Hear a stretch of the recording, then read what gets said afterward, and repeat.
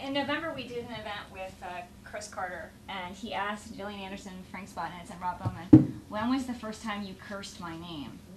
So, since you both have worked with Chris, I was wondering, when was the first time you cursed Chris Carter's name? And also, now that you're essentially in Chris Carter's shoes, has your perspective changed on why you would curse him? I can't remember the first time I cursed his name, but in hindsight, actually, this is another. Rob Bowman has given me two great. I'm talking about Rob now, but Rob has given me two great quotes that I use all the time. One of them is, I said earlier, is "Chicks dig scars," and the other is that that was a Rob Bowmanism. And another one that Rob always said that I always love to remember is, "The pain fades, but the glory remains," which is what he always used to say. And looking back again in hindsight, it was the greatest job ever in so many ways. I mean, I Breaking Bad, because it's my personal baby, it's got to rank as my #1 job ever. But X-Files was a very close second, and it bought me my house, and it taught me how to be a producer. It taught me how to be a writer, a much better writer than I was when I got there.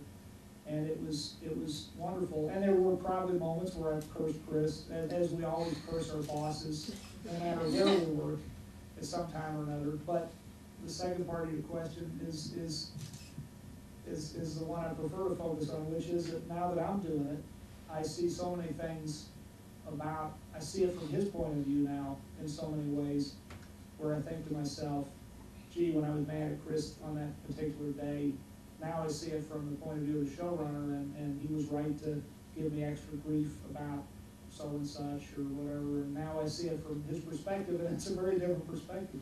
And but it doesn't bother me either now. I know there are times when my people who work for me, whether they're the writers or the actors or the directors or the crew, the various crew, the producers, where they're mad at me about something, or they think I'm being a jerk. And it's funny, because I don't, just so long as I'm not actually being one, just so long as my heart is, and I have moments of being petty and nasty, but in any given moment when I know someone's mad at me, or worst of all, when I have to fire someone, it's easy to lose sleep over something like that. But I guess what I've learned is that the more you do this job, if your heart is in this is going to sound corny, but if you're doing it, I'm going to try to reword it, if you're doing it for reasons simply about making a good show, and you're not trying to hurt anyone, you're just doing what needs to be done for the best, to make the best show you can make, then you sleep at night, even if you know people are actively mad at you at any given moment.